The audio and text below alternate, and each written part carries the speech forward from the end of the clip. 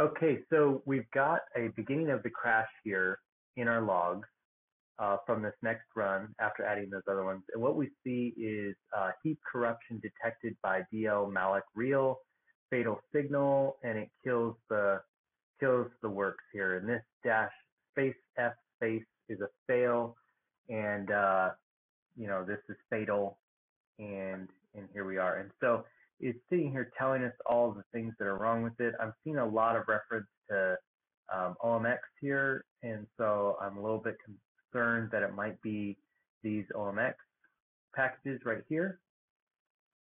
So I'm just going to put a note for myself. Is this a problem? We're not going to delete them. We're just going to comment them out and see if the build works any better without them.